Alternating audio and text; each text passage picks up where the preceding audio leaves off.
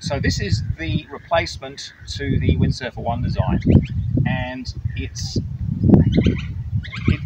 totally different, to be honest. It's just so much better. So the Windsurfer 1 design is kind of the board that started it all off, and it's what made sailing really popular and accessible at a club level in like the 70s and the 80s, I think even the 90s to a certain degree.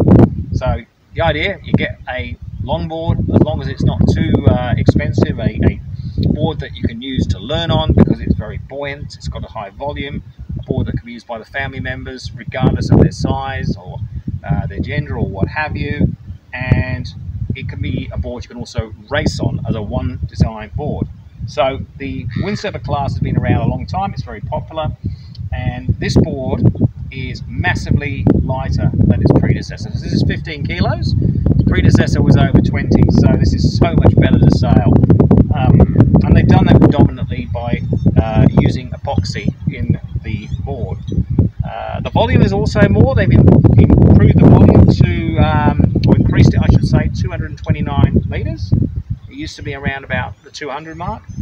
I used to sail the Mistral competition liner boards, and they were, I think, 260 off the top of my head, so even more buoyant. But this is a really good compromise. What else can I say about the board? Yeah, I got on the board and I wasn't sure what to expect, because I will admit I was not a great fan of the Windsurfer 1 design, but this board, it's got much better handling characteristics, and I've sailed it probably through to about 25 knots.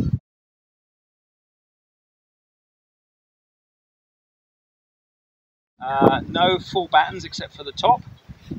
No camber, so it's very simple. It's very good in low winds, but you do get to around about 20, 21, 22 knots of wind and it becomes a real handful. Up until then it's great, and I've just been out, you know, throwing it around a little bit for a few hours. We're really enjoying it. But yesterday we had perhaps 25, 30 knot wind and it was just unmanageable. So yeah, I got mixed thoughts about whether they should have upgraded the sail, but it does make the overall package much more accessible for $3,500. Otherwise it would cost a lot more. But I don't think there's too much more to say about the sail. Basically what you get in the box is what you use. The mast is 40% carbon, two-piece mast, so the mast is probably different to what we were using back in the day, but very simple clip-on boom. We weren't using those back in the day.